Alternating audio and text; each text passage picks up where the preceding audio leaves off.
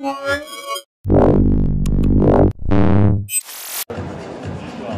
guys, I'm Sasha from Mobile Geeks and I'm over here at the PadFone 2 launch event in Taipei, and now we're taking a look at it. This is of course the tablet station, the docking station here, which comes with a 10.1 inch display, 1280 by 800 is the resolution, and this one is running, is it already running Android Jelly Bean, or is this running on Ice Cream Sandwich? Let me just check. Going through this here we go.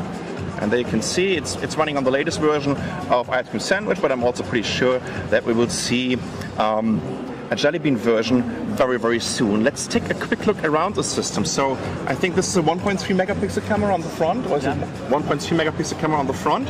And on the back, of course, we have this new docking station here.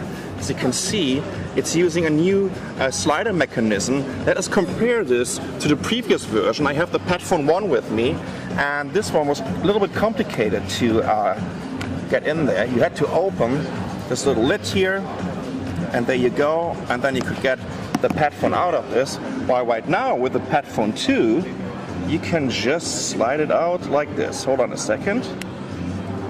Here we go. Bingo.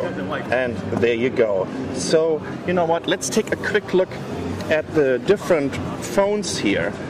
Compared to the original PadFone, this now comes with a 4.7-inch Super AMOLED display with a resolution of 720p, and it's also based on a new SoC. It's still using the Qualcomm S4 platform, but this is the Qualcomm S4 Pro. That's a 1.5 gigahertz quad-core processor. It comes with 1 GB of RAM, and there should be 16 and 32 GB version. Let's take a quick look around the device. So we have a power button here, there's a volume control, there's pretty much, oh, of course, we have a micro USB here on the bottom, and there's a jack for your headset, and I think this is where you can get the SIM card in. In general, it feels just very light, and of course it's also pretty fast here.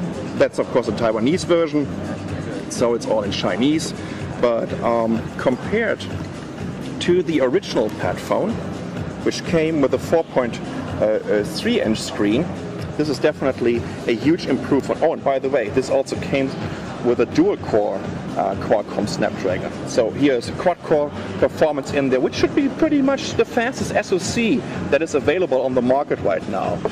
It still comes with an 8-megapixel camera on the back. There we go. And like the original PadFone, you can see it definitely got a little bit bigger. So this is a very, very quick first look at the new ASUS PadFone 2 with the new ASUS PadFone 2 docking station with this new sliding mechanism, which is definitely a huge improvement compared to the original version. I'm Sasha from Mobile Geeks. Thanks for watching.